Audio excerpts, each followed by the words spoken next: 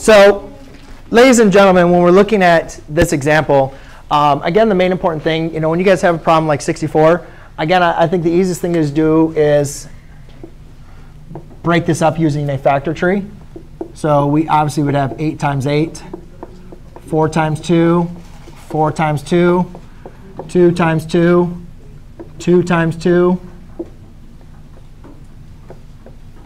So when you count this up, 64 can be the same thing as 2 times 2 times 2 times 2 times 2 times 2, right? Or really, 2 to the 4th power times 2 squared.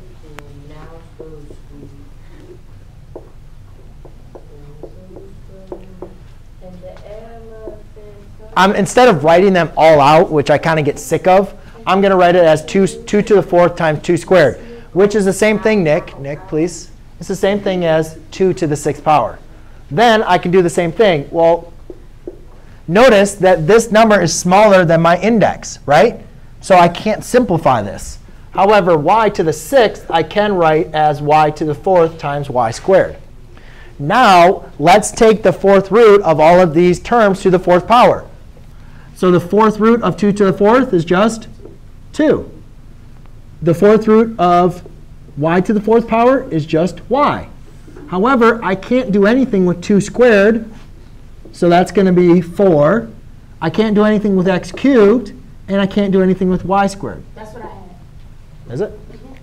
OK. Good job. So what I'd like you guys to do to finish off today's